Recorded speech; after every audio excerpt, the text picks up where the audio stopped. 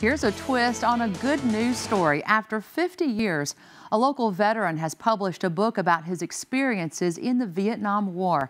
WVUA 23's Chelsea Barton is live in our newsroom with this week's Bright Spots feature.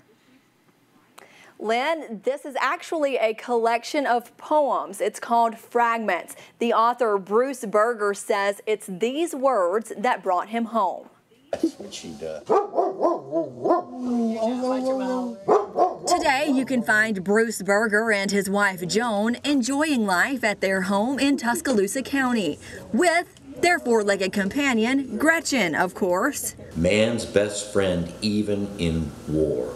Every dog here, somebody's dog back home. Like so many veterans, Bruce Berger has been living with post-traumatic stress disorder.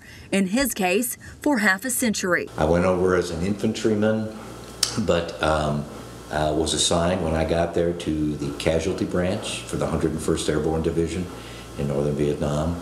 I was the next of kin editor. I wrote hundreds of sympathy letters for soldiers who died in the 101st Airborne that year, and occasionally went with graves registration to gather fallen brothers on the battlefield so that they could begin their final journeys home.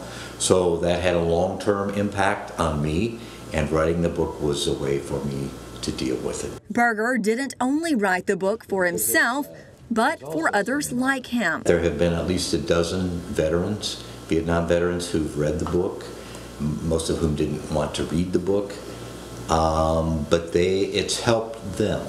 They all carry the story from 50 years ago. A Vietnam veteran in Georgia, he broke down and he sent me this incredible email. And what he said sort of sums up what the other 12 have said. He said, "Your book took me back to hell, but I came out at the end feeling better than I did before." With our world so troubled today, you may ask, why read poems relating to the Vietnam War? How is this good news? As we live in the world today, what seems to me most missing is our ability to reach out to others. We spend too much time celebrating our differences. Now, we have so many things in common with other people. And for me, what can come through reading this book, what's needed now is compassion. That is compassion for other people. Everybody has scars, okay? They need to be reached out to. And so in writing the book, I was struck by how much compassion there was in my own experience, which I hadn't really recognized, and how much of an opportunity there was for us today to reach out to others, frankly, to try to make some kind of a positive difference in others' lives, because we all need it.